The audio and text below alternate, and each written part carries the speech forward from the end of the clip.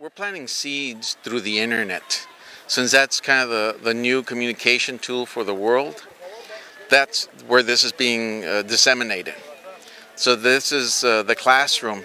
This is the inspiration for you. This is the guidance for you. This is something that we hope will get you to see things that you were not able to see before. If it means you just concentrate on your family, that's a good start.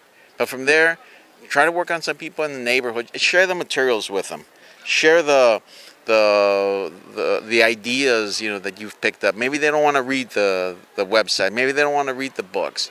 Show them some videos. Okay, invite them over to your house for a party. You know, a party of knowledge to discuss identity, why we're not Hispanic or Latino, to discuss the basic, you know, heritage of our people, going back to the Olmecs and talking about the Mayas and talking about the Mexica and talking about Teotihuacan, and then talking about the genocide that killed 95% of our people and how we're 5% that have survived. Take some actions, intelligent actions, like being part of the work that we're doing here with Mexica Movement.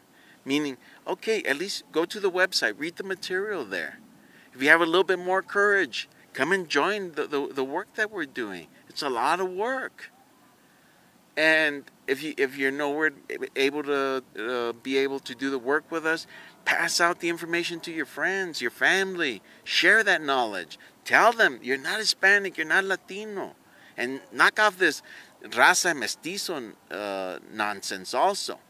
And well, what do we call ourselves? We can say Nican Tlaca. I'm Nican Tlaca. Meaning I'm indigenous to this land. We need more people to get involved in what we're doing, in what Mexica Movement is presenting, the vision that Mexica Movement is presenting. We need your help in helping us reclaim our indigenous identity.